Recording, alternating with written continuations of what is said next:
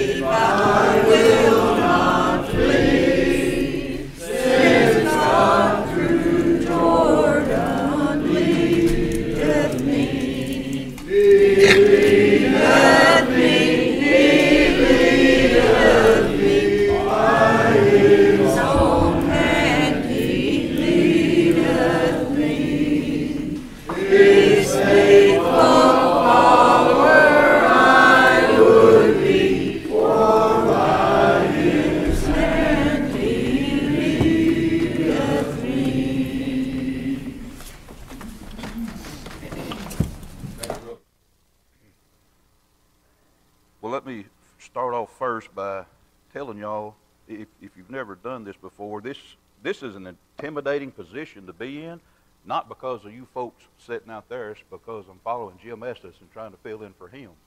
He does such a great job, and sometimes no matter how good a job you feel like you do, you feel like you're not worthy enough to follow his footsteps. So I'm going to try my best this morning.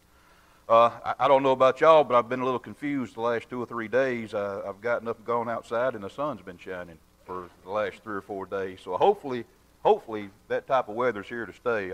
We've had enough rain at Wheeler, and I'm sure everybody else has had enough rain as well. If you will, go ahead and turn to James chapter 3.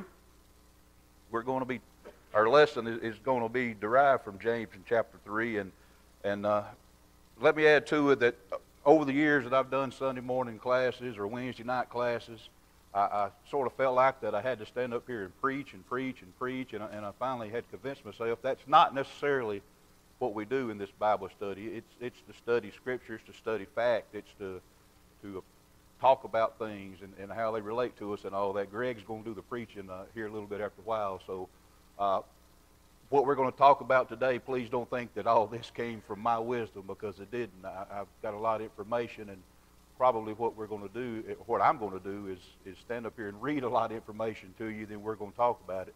And I always worry about running out of soap. I feel like I've got information, and I catch myself going way too fast a lot of the times, and I wind up running out of soap even though I had plenty. So if I do that this morning, forgive me for that. That'll leave us plenty of time to talk with each other before services start.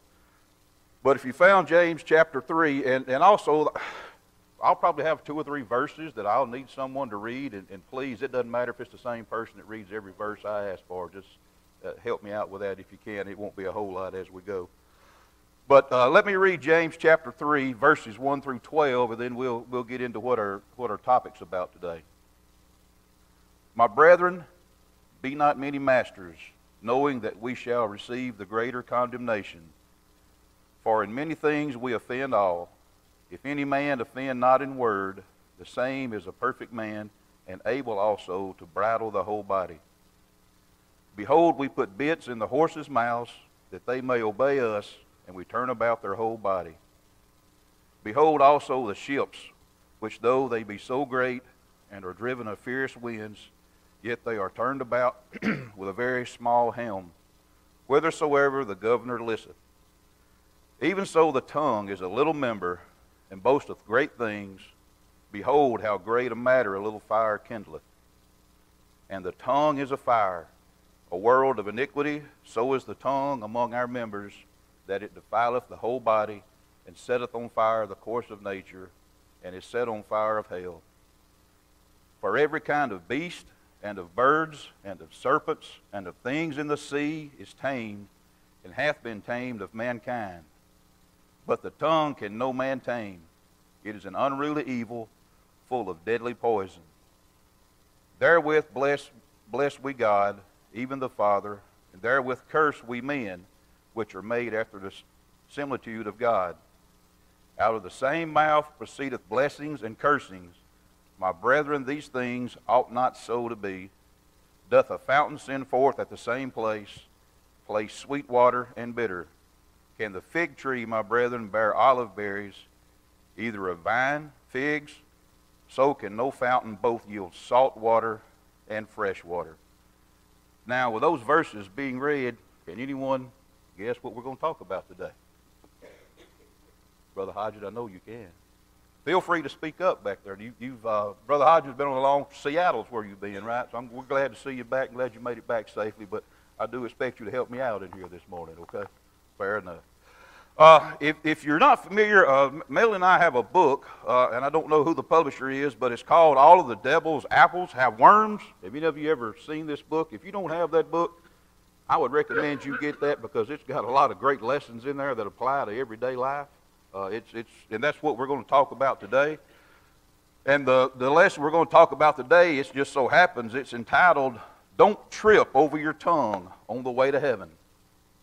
And as small as our tongue is, it's one of the strongest muscles in our body. And everybody, I think you know that if you've been in any Bible class before that's talked about that. It can destroy a single man or it can destroy thousands of men with very little effort. And that's something from time to time we all need to do a self-check and be sure that we've got that in check. And it's hard to control. And we're going to talk about that a little bit this morning. So just be patient with me. I'm going to do a lot of reading this morning. I'll try to go slow enough. If you want to jot some things down, you can. If I'm going too fast, just let me know. Stephen Powell told of a man who lit a fire in his grate and went outside to get more coal. Upon returning, he noted that a log had rolled out of the grate and set the log box on fire. He picked up the burning box and hurried to throw it out into his yard. As he did, he brushed the curtain that covered the front door. Upon returning, he noted that the curtain and the door were in flames. While phoning the fire station, he also noticed that the log box he had thrown out into the yard had set fire to his car. He rushed out with a bucket of water, but in the process, he tripped over a gasoline can, which splashed gas on him and the surrounding area. By then, a neighbor had called the fire station. By the time the firemen arrived, they found the entire place aflame, including the man who started it all. He was trying to leap out of his clothes. A fire usually begins with a small spark, like a match or an ember in the wrong place. In the same way, the wrong word can spark an emotional fire that becomes a raging, uncontrolled agent of destruction we never intended to happen. We should heed God's advice to be slow to speak. Abraham Lincoln delivered the Gettysburg Address over 140 years ago. And let's compare his words with some other kinds of communications we have, and I found this sort of fascinating when I come across this. The Gettysburg Address contained 272 words. That's hard to believe. I've never actually counted them. I've read it dozens of times. A bag of Lay's potato chips has 401 words. An IRS form 1040EZ, and Jeremy's probably seen enough of these in the last month or so, contains 418 words. And the average USA Today cover story has over 1,200 words in it. The average teen speaks enough, and this may not be accurate, the average teen speaks enough in 1 week to fill a 500-page book. In the average lifetime, that would be 3,000 volumes. The average person uses 26,800 words a day. That's 9,782,000 words a year and 733,650,000 words in a lifetime if you live to be 75 years old. Do we really need to use that many words? A wise person learns that the quality of one's word is more important than the quantity. The Declaration of Independence used only 1,821 words. Moses used only 400 words to describe the creation of the world. God used only 297 words to give the 10 Commandments.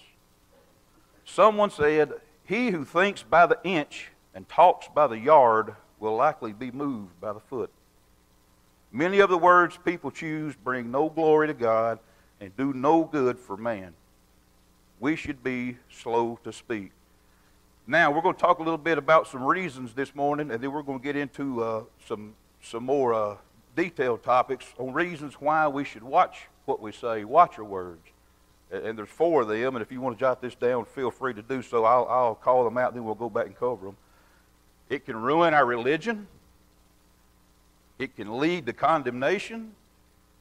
And sometimes those words may have to be eaten, and y'all all know what that means. And plus, it can put us in danger of sinning. So let's talk a little bit about how words can ruin our religion. And it's covered there in James 1 and verse 26. A bad mouth can ruin our reputation with others and our standing with God. Thomas Fuller said, "Birds are entangled by their feet and men by their tongues. We must bridle the tongue with self-control before others bridle it for us. Be ye not," and we read this earlier, "be ye not as the horse or as the mule, which have no understanding, whose mouth must be held in with bit or bridle, lest they come near unto me." A sentence may seem like a small thing, but it can lead to big results. Somebody elaborate on that. What's that telling us, other than it's pretty common there? That why would you need, and JT, Luther's not here this morning, so you're going to have to fill in with all this country living folk stuff, okay? Why do those horses and mules need those bridles and bits? Why would those horses, it talks about horses and mules having bits and bridles. Why is that needed? Direct their path or control them in one of a few ways. And if we took the time, all of you could probably come up with some human that you would love to see those bits and bridles on, but we won't get into that detail today. But what this is talking about, little bitty things, and all of you may have experienced this before, can turn into something big. And Mr. Hodgson and myself, if any of you in here are educators, you deal with that on a daily basis, how something's said at break, and then by the time that 3rd or 4th or 5th kid gets their spin on it, it's already rolled out of control. And let me show you an example of what I'm talking about something small turning into something big. A squirrel, now we're talking about a little 2-pound, 3-pound animal, okay? Let me do a story. I want you to realize how big of an effect a little small squirrel had. A squirrel climbed on the Metro-North Railroad power lines near New York City. This set off an electrical surge, which weakened an overhead bracket, which led to a wire dangling toward the tracks, which tangled in a train, which tore down all the lines. As a result, 47,000 commuters were stuck in Manhattan for hours. Such a small cause had such a big effect. James teaches us that one of the smallest parts of the body, the tongue, can cause a lot of damage. And I think we can all attest to that that's true. Words can lead to condemnation. Solomon said, "He that keepeth his mouth keepeth his life, but he that openeth wide his lips shall have destruction."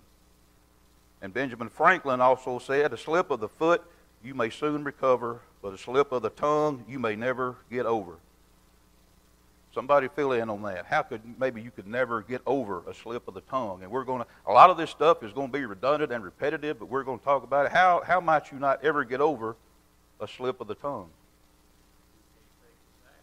Can't take it back. And like I tell kids daily, and I know Mr. Hodgson does too, once you say that, it's out there, you can't get it back. You have no control over it. You have no control over the spin that gets put on it by the time that it's made a full circle down through there. So it's amazing how something said, whether with intentions or not. But once you say it, it's out there, and you've lost all control over it. Words may have to be eaten. David's son said, "Death and life are in the power of the tongue, and they that love it shall eat the fruit thereof." Be careful with words, for they have consequences. Just 5 words cost Zacharias 9 months of silence. Someone there, look up Luke, the 1st chapter, verse 20. Luke 1, verse 20. 5 words cost Zacharias 9 months of silence.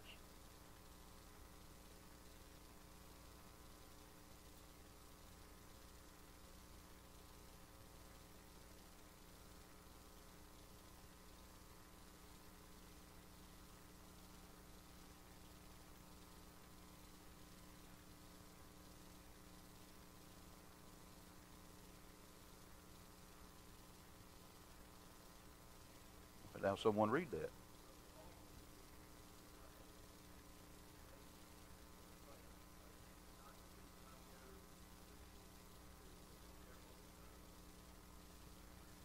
How many of you could do 9 months of silence? How many of you could do 9 minutes of silence? I know a lot of folks that would bust if they had to go 9 minutes with silence, but that all seems a little far-fetched and out, but when you study Bible verses on how things were back in biblical times, some of that stuff, do you wish that it could still apply in today's world? Not necessarily that you want someone to remain silent for 9 months, but you get the point that I'm trying to make. It seems like we've gotten away from that. How can our words put us in danger of sinning? Chaucer wrote, and Mr. Hodgson will have to tell you who Chaucer is. I'm not sure I'm pronouncing that right, am I? Okay. The first virtue, son, if you will learn, is to restrain and keep well thy tongue. And Solomon also said, in the multitude of words there lacketh not sin, but he that refraineth his lips is wise. Since the tongue is capable of many sins, the more we use it, the more likely we are to sin. Someone noted, and I like this, and I'll back up and tell it again if you want to write it down. God gave 2 ears, which are always open, and 1 tongue surrounded by 2 rows of teeth, which should give us all some indication as to what he intended. And that makes perfect sense. We have 2 ears and only 1 tongue in order that we may hear more and speak less. And there's a statement here at the bottom of this that says, even a fish would stay out of trouble if he could just keep his mouth shut. And that applies to a lot of us. Applies to a lot of us. I'm sure of that. Perhaps the tongue is second only to the hand in the number of sins it can commit. The Bible lists at least 15 sins we can commit with our tongue, and we're going to talk about these 15 if we have enough time this morning. So if you want to jot them down, and a lot of this is repetitive, and a lot of it's one and the same, but we'll talk about all of them.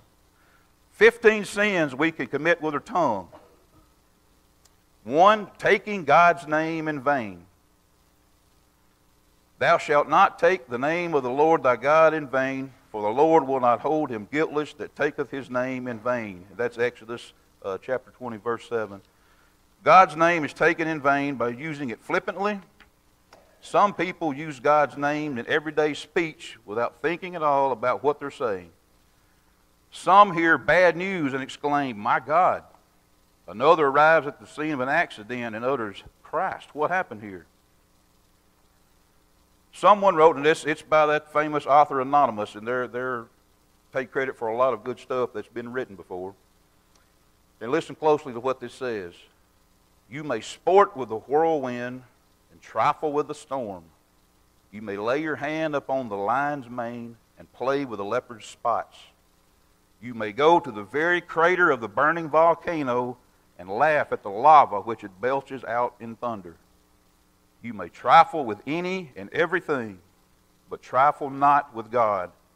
Let there be one holy thing upon which you dare not lay a profane hand, and let that be the name of God.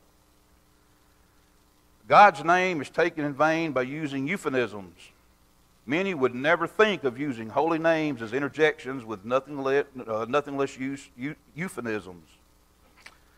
An interjection is an ejaculatory word or form of speech usually thrown in without grammatical connection. A euphemism is the substitution of a word or phrase less offensive or objectable. Many young people have allowed words to creep into their vocabularies that should not be there. They would be shocked if they knew their origin. And we're going to talk about some of these common euphemisms, and mind you, when I start going down this list, that this came from the New World Webster's Dictionary. Okay, so this is how the New World Webster Dictionary defines some of these. And as I went through reading some of these, boy, I felt smaller and smaller and smaller and smaller because I didn't really realize that. And some of us in here have probably used a lot of these words, and in our mind, that's not our intentions. That's not how we meant for it to be interpreted. But then again, we have no control over that. But let me tell you what some of these definitions that Webster says. The word lordy, you've heard people say lordy, or law me refers to the Lord. Gee whiz, geese, or gee, that's a euphemistic contractions of the name of Jesus. Gosh, golly, gad, egad refers to God. Good gracious, good grief, my goodness, goodness knows, for goodness sake, and thank goodness, or mild oaths that euphemistically refer to God. Heavens, good heavens, and for heaven's sake, call on heaven to witness the truth. Dickens and deuce, I don't know how often I use the word deuce, refers to the devil, and heck refers to hell. Now, probably a lot of you in here didn't realize that like I did. And probably a lot of us in here have used those words. And like I said, in our mind, that's not our intentions. That's not how we, but that gives us something to think about. Now, how many folks carry that New World Dictionary around with them to check everything we say? I don't know. But it goes back to watch what we say. Second component, cursing or profanity. And there's tons of scripture there that relates to that. We're not going to cover all of those because there's about 12 different scriptures in there. But cursing is widespread, in case you folks didn't know that. Television and movies fill scripts with four-letter words. Fiction writers can't seem to write a page without profanity. Presidents have been known to curse both on and off camera. Some people delight in peppered speech so much that they appear to exhale and inhale curse words like a fish does water.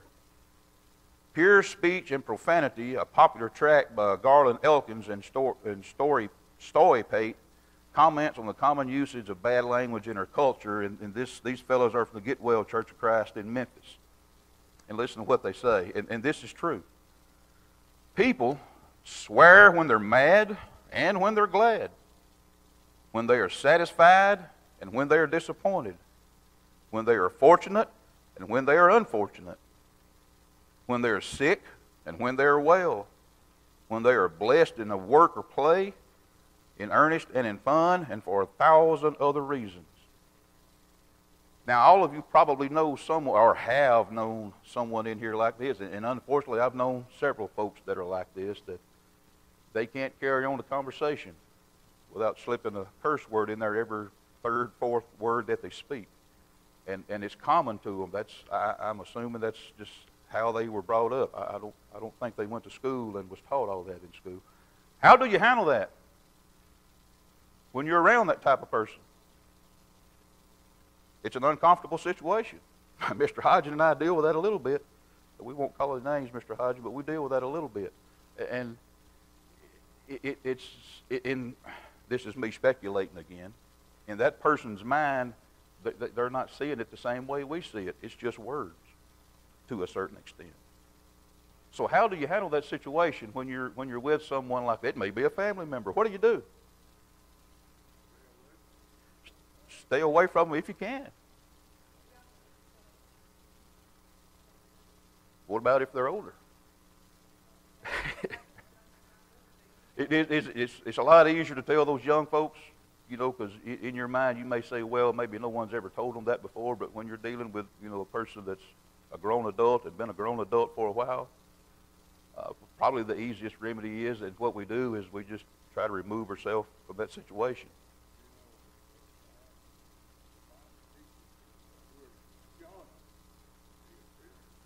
Mm-hmm.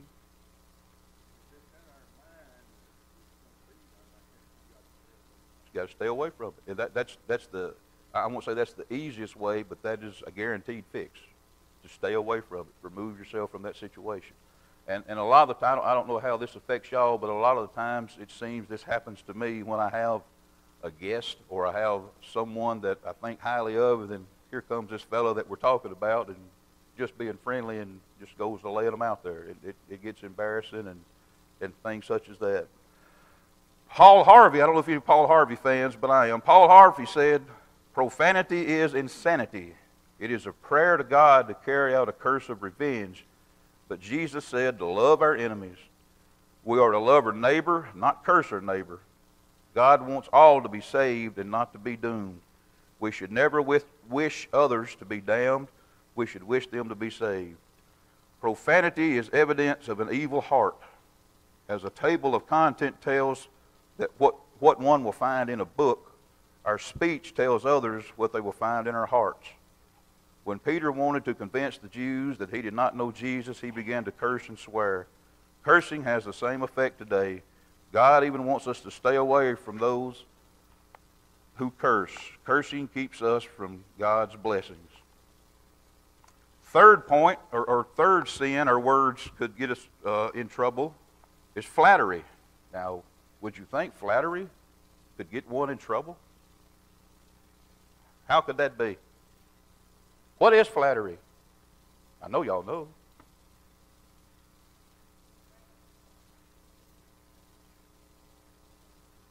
Insincere, a lot of the times, insincere. It's good to compliment, but it's sinful to flatter. Jesus never flattered anyone, but he did compliment 5 people. He said that Nathanael was one in whom is no guile. That's in John 1:47. Of the Roman centurion, he said, I have not found so great faith, no, not in Israel. And of John the Baptist, he said, among them that are born of women, there have not risen a greater than John the Baptist. He also complimented a poor widow on her giving. He complimented the woman who anointed his feet with costly oil and wiped them with her hair. Jesus complimented people for honesty, faith, fearless preaching, liberality, and doing good works. On the other hand, Jesus never flattered. Others tried to flatter him, but he never did the same. To have done so would have been to violate the Old Testament and his own law. A man that flattereth his neighbor spreadeth a net for his feet. That's in Proverbs. Job resisted the temptation of flattery. Paul never at any time used flattering words. We must give care to avoid this form of sinful speech. Somebody give me an example of how maybe we could do that. Oh, I don't tear my mic up. Use flattery, and it worked to our disadvantage.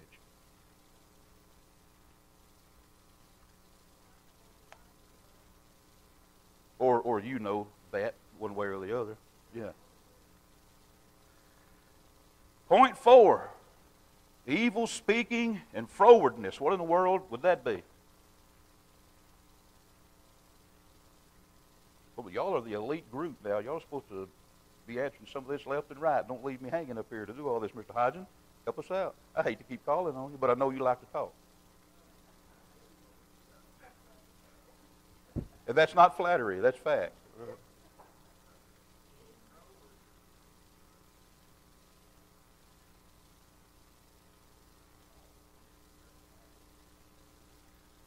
Could it go back to what we learned maybe from our parents or in Head Start or kindergarten? If you don't have anything good to say, don't say it at all.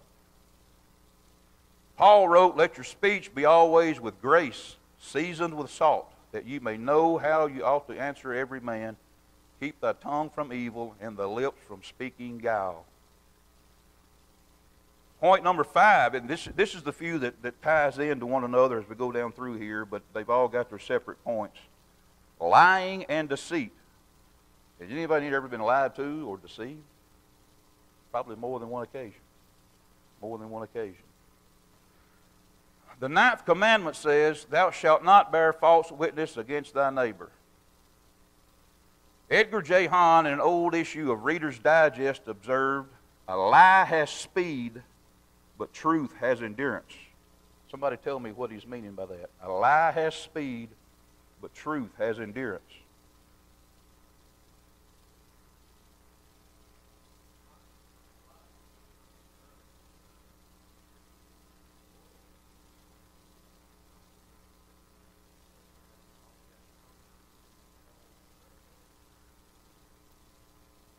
And what is meant by a lie has endurance.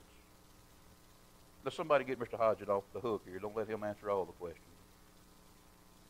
Why do you think it says a lie has endurance? What does that mean? It can hurt for a long time, or it can hurt forever, or whomever is a result of that may not ever get over it. But I thought that was a pretty good statement. A lie has speed, but truth has endurance. Solomon said, better is the poor that walketh in his integrity than he that is perverse in his lips and is a fool. Why would people lie to us? Give me some examples. And not necessarily, we always get to turn around, and I do, talking about teenagers, if that's who I deal with. And the teenagers I deal with, a lot of times they'll lie to me to avoid getting forced to get in trouble. Avoid getting in trouble. Well, let's move on down to the adult road. Why? To get what they want. Most of the time. Most of the time they're wanting something for nothing. That's what causes them to lie or deceive you. What about if y'all every once in a while, I don't know if you have satellite TV. Unfortunately, I do. But if you've ever looked through there, there's about, I don't know, 40 or 50 religious television stations on there. And from time to time, I'll just turn over there and watch some of those just for kicks.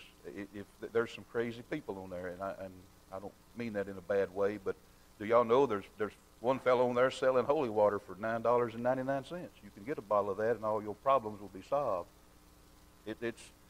Is that a lie? Yeah. But there's a lot of people being deceived on there, and I'm not an advocate of that at all, but if you're bored and you've got that, just turn over there and just listen to some of that stuff on there sometimes. And then it'll answer a lot of the questions for you why some people think the way they do. Because there's a lot of people sitting there watching that stuff, taking it in and believing everything that's said on there. And they're being deceived. Point 6, tale-bearing. Gossip is dangerous, and this is one of my favorite subjects. I guess it's because it's probably the most easiest one to get caught up in. Gossip is dangerous because it wounds, it separates friends, it sows strife, and digs up evil. It ensnares the gossiper's own soul and is classed with the worst of evils. According to the National Opinion Research Center, 29% of adults say their privacy has been violated by gossiping neighbors. And I would have thought that was a rather small percentage. Tell me, in today's world, how gossip can be prevalent, more so than it ever has been before. Yes, sir.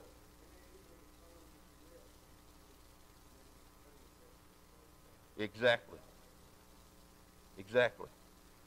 And please don't misunderstand me. I'm not knocking anyone in here, but Melanie and I, we don't have Facebook. We don't have, I call it Slapchat and Insta-Slam because that's what it turns into for me at school every day.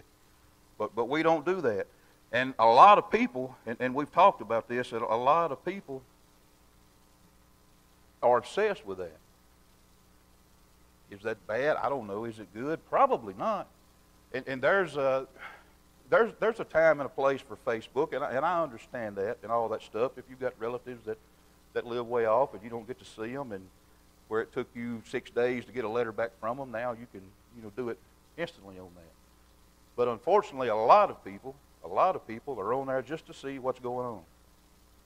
just to see what's going on and comment on it. And Mr. Hodgins can testify to this, probably, and you correct me if you feel like I'm wrong, 90 or 95% of the problems we deal with at school, at Wheeler, derives from this stuff right here. Mobile patrol. I don't have it. Don't want it. But I think almost every one of my staff members do, and I have to get on to them. They stay on there just to see who pops up. They want to know if one of our parents pops. Yeah, that could be a good thing, you know, if it was something that we really needed to know, if it was a child abuse case or something like that. But people have turned, this stuff like this has caused people to be way more nosier than what they ought to be. They've got too much time on their hands. That's time you could be spending doing something else. But it's the nature of the beast, and it causes us to probably to gossip and all of that stuff. But, let me tell you a few facts here. It talks about gossip, and I read this a long time ago. I wish I knew where I read it. I would go back and get it, but it was an old Chinese proverb, and I tell my kids this, and I tell my staff this. If this makes a lot of sense, if you really think about it. Gossip is like throwing mud on a clean wall. It don't always stick, but it leaves a stain. Some of you deep thinkers, tell me what that means. It don't always stick, but it leaves a stain.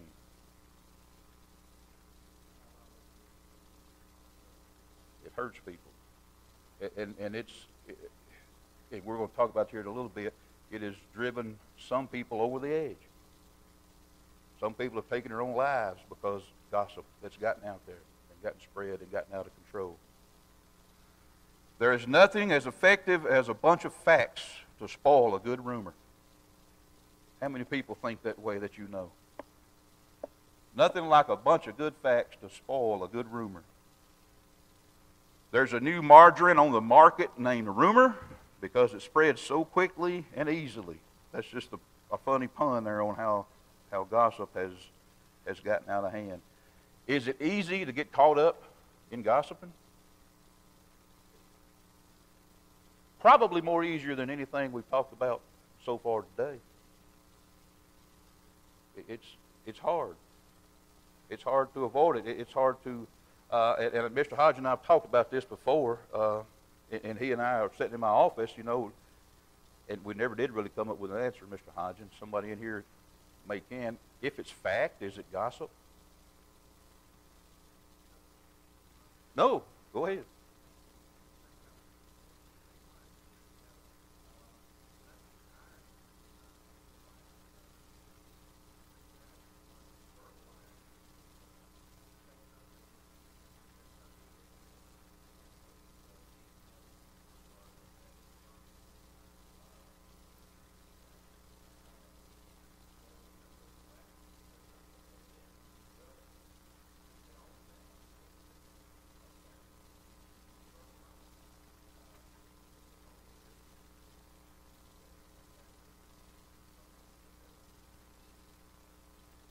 That's a fine line.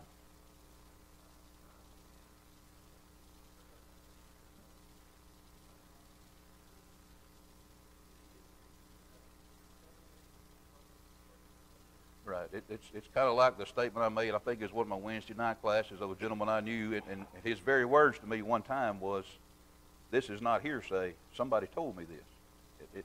And that's how he started letting me fill me that information. And he believed that. I really do think he believed that. This ain't hearsay. Somebody told me this. So it had to have been fact.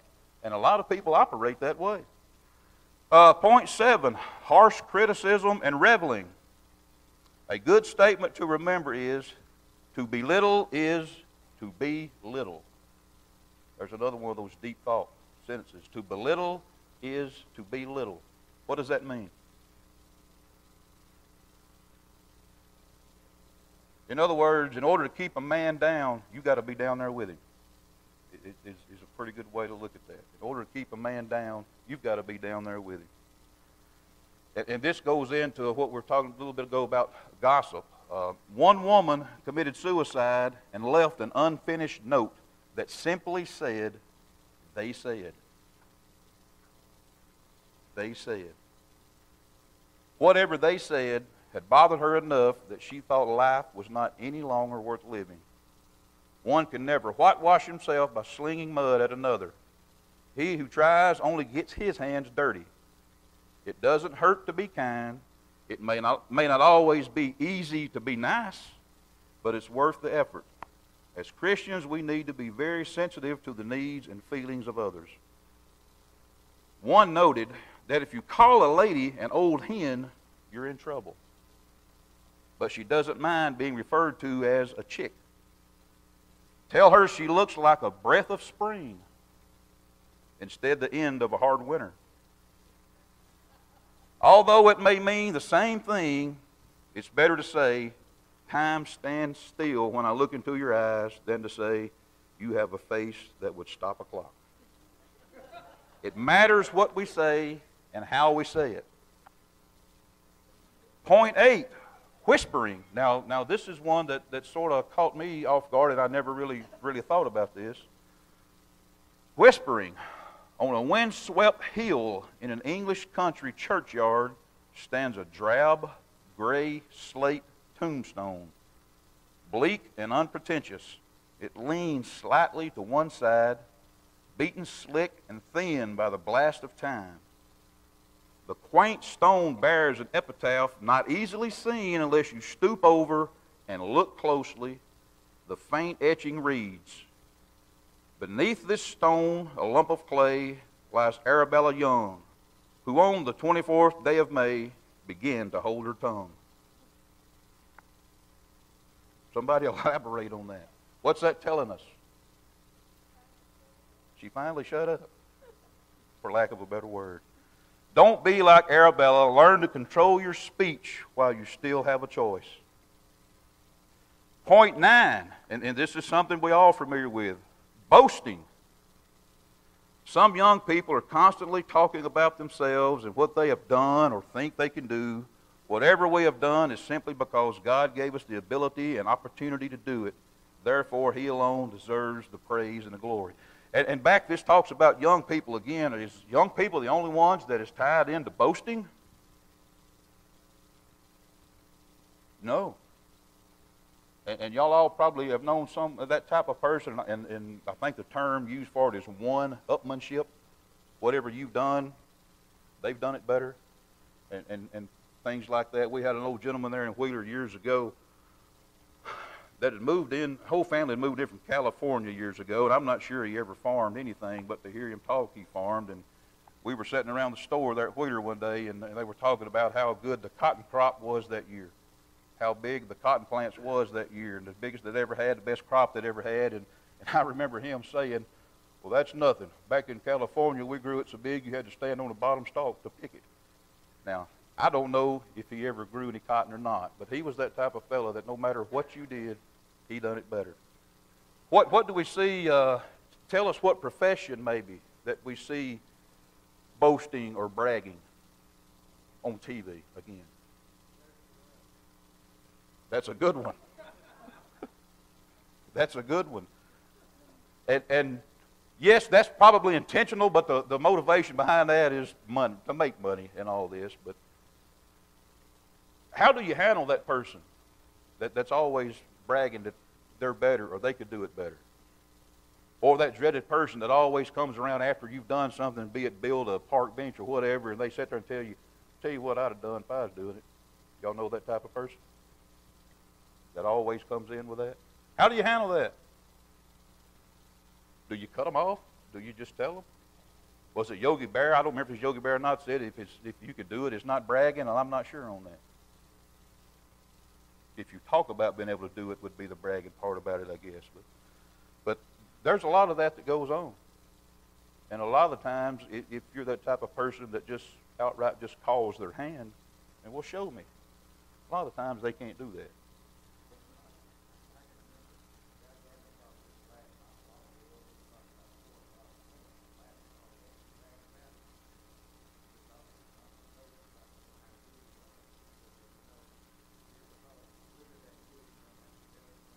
Exactly.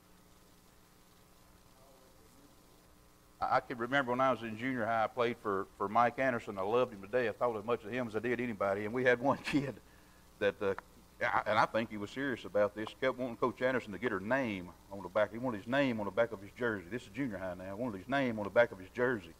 And he kept hounding Coach Anderson about that and hounding him. And I remember Coach Anderson distinctly telling him, he said, son, if you're good enough, everybody will know your name. You won't need it on the back of your jersey. And that goes a long way, and that stuck with me ever since he made that statement. Yes, ma'am. It could.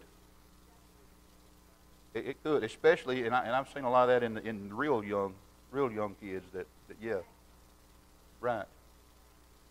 To cover up the way things really are a lot of the times. I agree. We got to hurry up because we're almost. I've got too much soap going on. Point 10: backbiting. All biting is not done with the teeth. Some is done with the tongue, and compared to the teeth, the tongue is sharper. A backbiter is not a person who bites back, but one who bites behind the back. A backbiter is a person with back trouble. Backbite means to say a mean or spiteful thing about one who's absent, to slander. The Hebrew word suggests the idea of to play the spy. Backbiters keep bad company and start church troubles. If a backbiter comes near us, the Bible tells us to give them a dirty look. Literally, if you will read Proverbs chapter 25 and verse 3. Moving right along hurriedly, 11, speaking idle words or foolish talking. And listen closely to this. We may not have time to finish this. If we don't, we'll pick up some other time. A farmer came to town one day and asked the owner of a restaurant if he could use 1,000,000 frog legs. The owner asked where he could get that many frogs. The farmer told him, I've got a pond at home just full of them. They drive me crazy night and day. After they made an agreement for several hundred frogs, the farmer went back home. He came back a week later with 2 scrawny frogs and a foolish look on his face. I guess I was wrong, he said. There were just 2 frogs in that pond, but they sure were making a lot of noise. The next time you hear a lot of noise about how bad things are at church or in the youth group, just remember it may be nothing more than a couple of complainers who have a negative attitude and like to talk. We're out of time. We didn't get all the way through, but if I'm asked to do this again, we'll try to finish this up. Thank you for your time.